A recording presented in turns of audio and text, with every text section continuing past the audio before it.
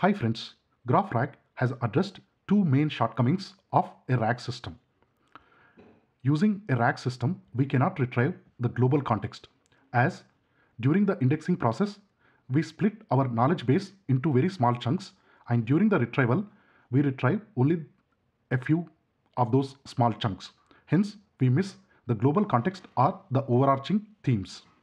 Now, the GraphRAG has addressed this issue by building the communities and their summaries during the indexing process itself. And the second one is to have a comprehensive understanding, we need to make connections or relationships between different parts of our knowledge base. The parts being the text chunks. We do not do so in a standard RAG system. In a GraphRAG, since it is a graph architecture where we have the nodes and edges or relationship, we make connections between different chunks. Those are the two shortcomings addressed by GraphRAG, but it has a few operational disadvantages. For example, it is very costly. Now, to index the Christmas stories, the Project Gutenberg book, the GPT-4o model has costed up to $6. And GraphRAG is extremely slow. It took more than 20 minutes for indexing. And the third, which is also more important, is we cannot do incremental ingestion in a GraphRAG. In a real world scenario, as we get new data or new knowledge, we want to add it to our existing graph database. Using GraphRAG, we cannot do such incremental ingestion. And finally, the GraphRAG source code is also quite complex, as you can see from the GitHub, the issues raised. Now, just last week, we have a new research proposing an alternative to GraphRAG, which they call LightRAG, simple and fast RAG. Now, let's look at a few key points before we go into the code. All right, so the LightRAG incorporates graph structure into text indexing and retrieval process. Okay, so we will be making use of this graph structure during the indexing as well as the retrieval process. And it employs a dual level retrieval system that enhances comprehensive information retrieval both for low level as well as high level knowledge discovery. Just like in a GraphRAG, where we can query at a local level or global level, like in a LightRAG also we can do that. And finally, the integration of graph structures with vector representations. Okay, we will be creating the vectors or embeddings for all the graph elements, the nodes as well as relationships. Now, this will facilitate efficient retrieval of related entities and their relationships.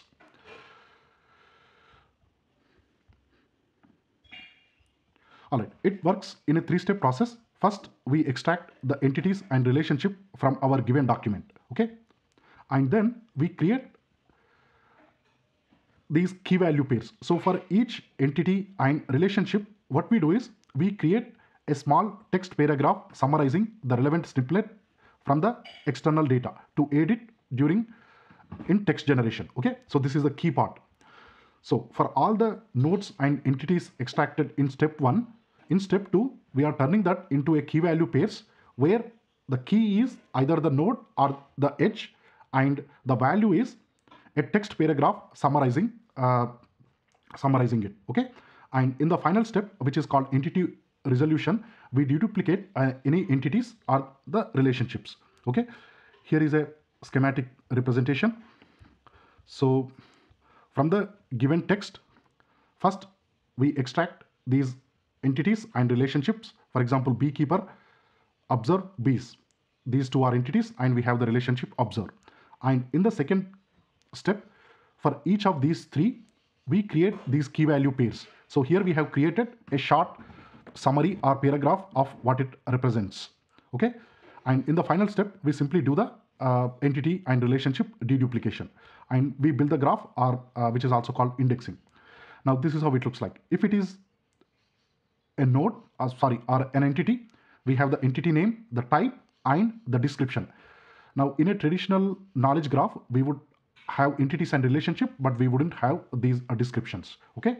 And similarly for the relationships also, we have the source node, target node, and we also create some keywords as well as the description. Okay, that's during the indexing process. Now during the retrieval, we can extract both the low level keys as well as the high level keys. High level meaning the aggregated or the overarching one, to retrieve more of a global context. Okay, so we extract the entities, relationships, these context as well as those short summaries we have created. Now in the graph database, in addition to all this information, we will be storing the vector embeddings of all the key elements also for a better retrieval, okay, or more relevant retrieval, right? This we have looked at. So this we have already covered, a low level retrieval.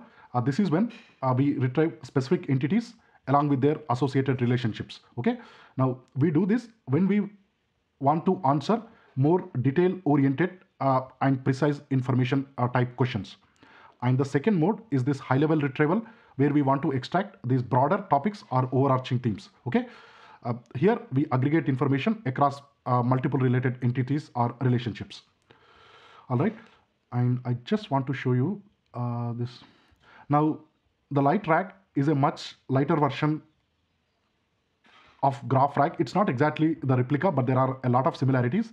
And here the authors have compared the LightRAG against the naive or standard RAG, the Heidi as well as GraphRAG. Okay, now they did benchmarking across different domain data sets, agriculture, computer science, legal, mix, etc., and measured these 4 metrics.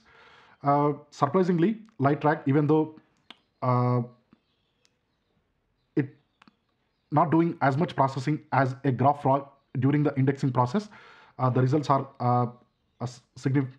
the results are either quite comparable or better than GraphRAG. Okay, all right. As I mentioned, GraphRAG is extremely slow. As you can see here, GraphRAG versus LightRAG, the number of tokens generated. So in a GraphRAG, the information is extracted at multiple levels during the indexing process. These communities, sub-level communities, the summaries, so on and so forth, right?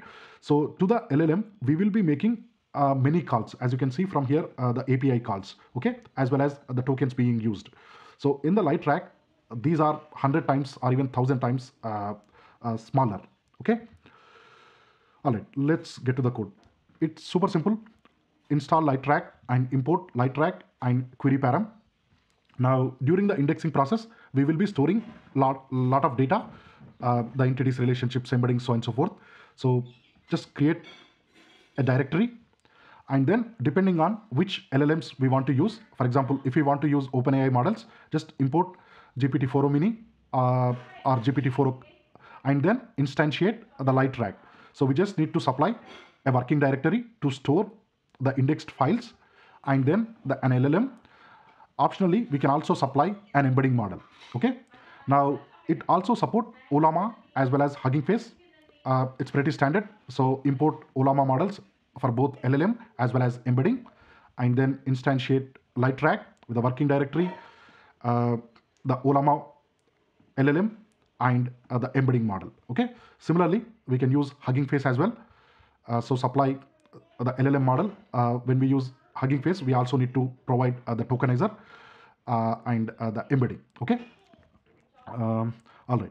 And then once we instantiate the graph, all we need to do is simply supply our knowledge base or the documents. So here we have the project Gutenberg, that Christmas stories book, and simply do RAG insert. Okay. Now we can also do batch insertion if we have multiple documents.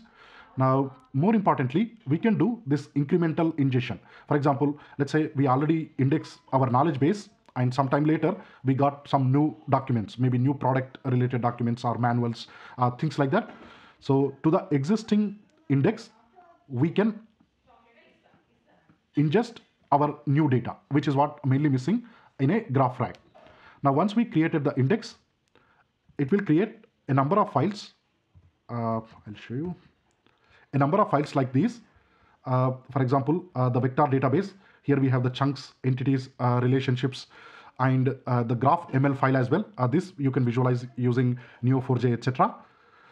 And let's look at a couple of those files. So first, here we have entities.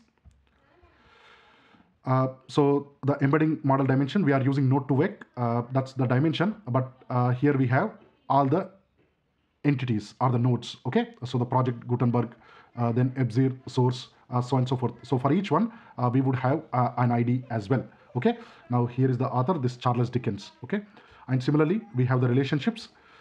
Here we have, for example, the source node, the target node, and again some relationship ID. Okay, and key value store. So here we have our original text chunks. So the content, the tokens, token length, that's 1200, and some simple ordering as well as IDs. Okay, so during the indexing process, we built all these, which we will use during the retrieval process. Okay, so once we build the index, we can simply query, which does both the retrieval as well as the generation. Now here we have 4 queries.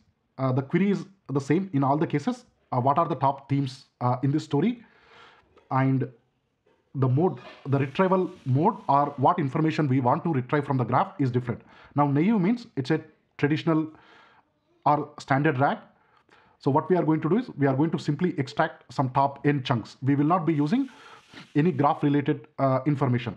And then we have local for more specific information. We have global for overarching themes. And then we have hybrid, which combine both the local as well as global depending on our requirement. Okay. All right. The indexing process, it hardly took 2 minutes compared to 20 minutes of a standard RAG. Okay.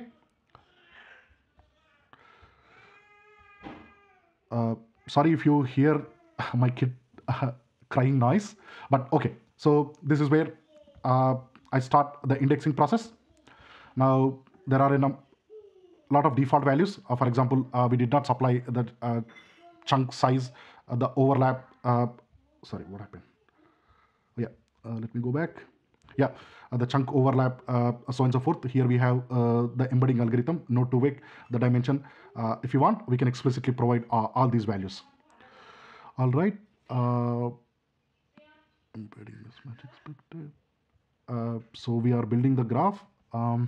So first, our given knowledge base or document, it is broken or split into 42 chunks.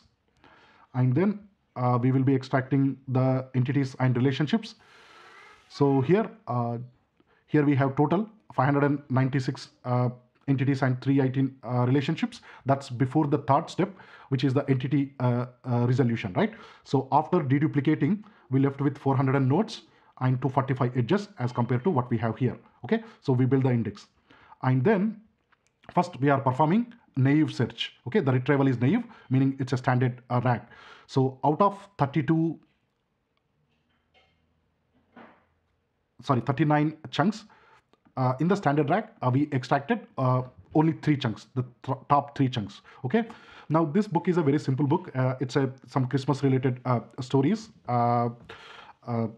So here these are the themes, right? So redemption, the importance of compassion and connection, the impact of time, the critique of materialism. Okay, so even the standard RAG, because we have only 42 chunks, out of which we are extracting 3 chunks, right? So even these 3 chunks cover some important aspects or the themes of this book. But imagine we have an enterprise level knowledge base or manuals of thousands of pages. So we have tens of thousands of chunks in our vector database, and we are extracting only top 3 or even top 10 chunks. They wouldn't be sufficient to cover the overarching themes or global level, right? Which is the main shortcoming of the standard RAG. And then here we are doing a local search. So here you will see we have extracted 60 entities, 10 SIP relationship, and 3 text units, or these are the chunks. Okay. Now, when we extract these entities and relationship, that also include the summaries or the summary paragraphs we have created. Okay. Again, we can look at the themes, the transformation, redemption, the importance of time, Christmas spirit, generosity, and human connection and compassion. And we have an additional one, morality and legality. Okay. Now, if we do the global search, because this is supposed to be at an aggregated level, we will see fewer entities and relationships. So here we have 57 entities and 60 relationships as compared to a local search which has 106 relationships, because these are supposed to be the global ones. I have already looked at the themes which are similar. As I mentioned, this is a relatively simple book, a short book with Christmas stories. So even using local search, we can extract the overarching themes. And then finally, we have a hybrid search, and we have the themes here. Okay. All right. That that's all I want to cover. So the takeaway message is, one, it is much faster, at least 10 to 20 times faster on this limited experiment. And also, as compared to close to $60 using GPT-4o model, for this experiment, I used GPT-4o mini. It has costed me just 60 cents. So that's 100 times less, but the GPT-4o mini is 10 times less costlier than GPT-4o. So that still means LightRAG is 10 times cheaper than GraphRAG, as well as at least 10 to 20 times faster than GraphRAG. Okay, and more importantly, it also supports incremental ingestion. All right, if you find this content useful, please consider liking, subscribing, and sharing with others who might also benefit. Thank you very much.